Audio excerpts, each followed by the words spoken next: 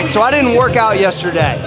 I got two things that I kind of lean on that allow me not to work out.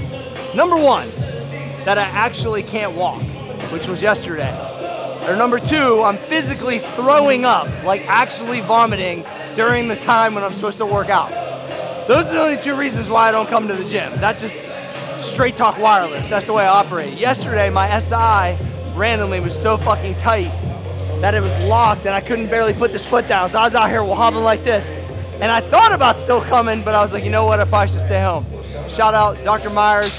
He cranked that thing, got it back together. I'm walking slow, but I'm here. So the arch on all these lifts, you know, today feels a little rough. But once again, only two reasons why I don't train. It's a non-negotiable. Actually vomiting or I can't walk. But even when I could walk, I still contemplated coming. Anyway, just kind of, you stay to that kind of, those principles, you probably get a lot more results, just saying.